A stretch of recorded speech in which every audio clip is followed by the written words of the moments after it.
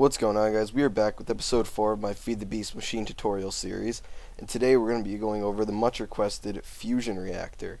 So the fusion reactor, if you don't already know, it requires a lot of materials, so this is like end game stuff right here, and it's probably the best way and the coolest way to generate the most EU that you can in the game.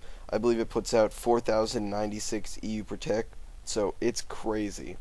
So first I'm going to show you, this is how you make the fusion reactor. Takes 4 energy flow circuits in each corner, takes a GregTech computer cube, which is really cool. If you don't know how to use it, you may want to look that up, because it in itself is really cool. Takes 2 super condensators and 2 Lapatronic energy orbs, which I don't believe need to be charged. I just have them here because obviously I spawned them in creative. And next you're going to need 24 fusion coils, and this is really expensive. It takes 2 Tesla coils, one in the top left corner and one in the bottom right corner.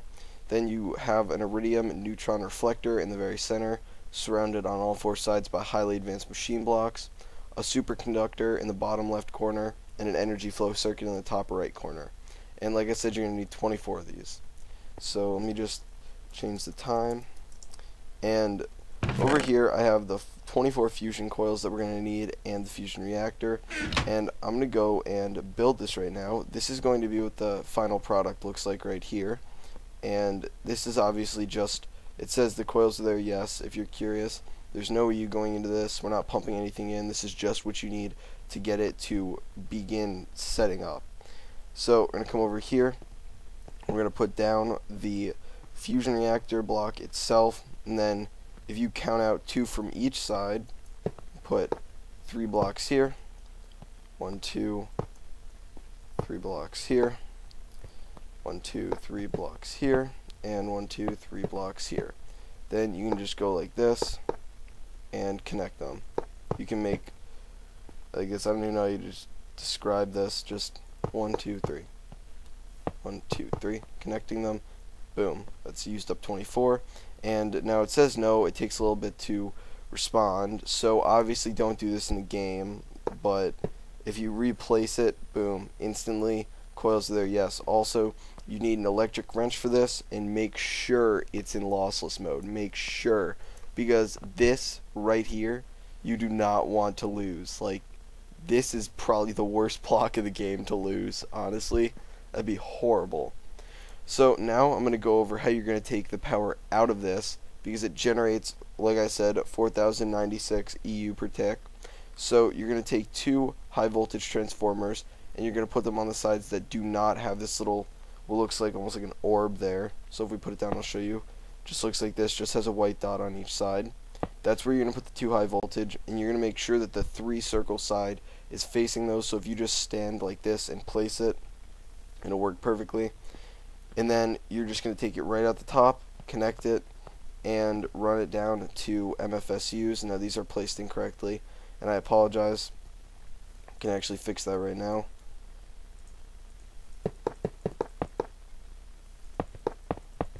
There we go. So that's what it can look like. This is the simplest way to set it up.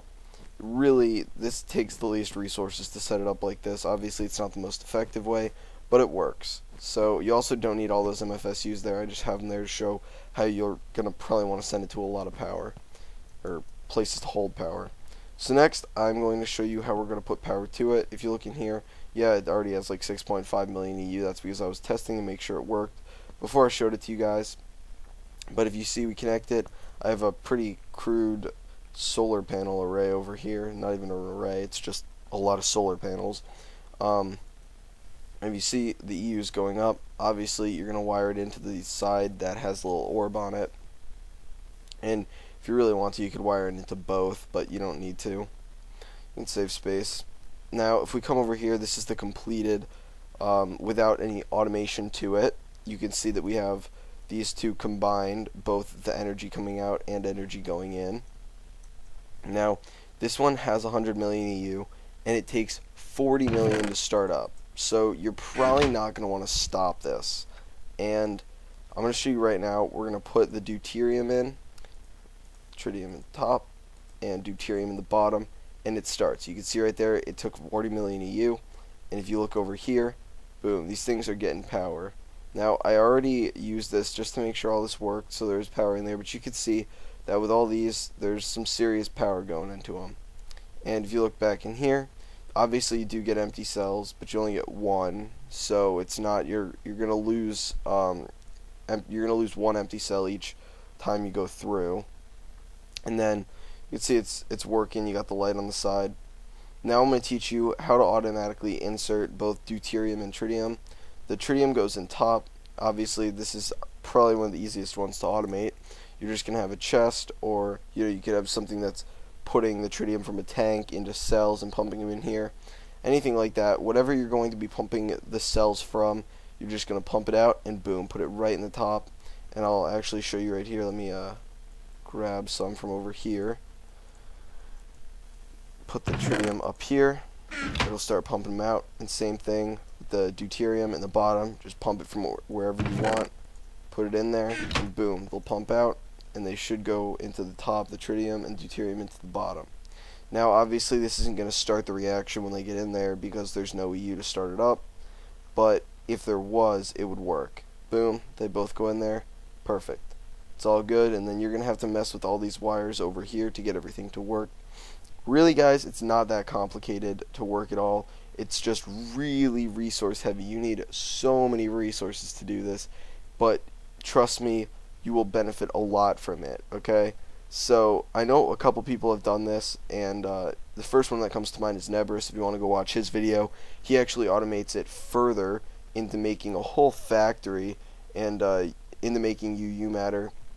It's pretty crazy, actually, what you can do with this.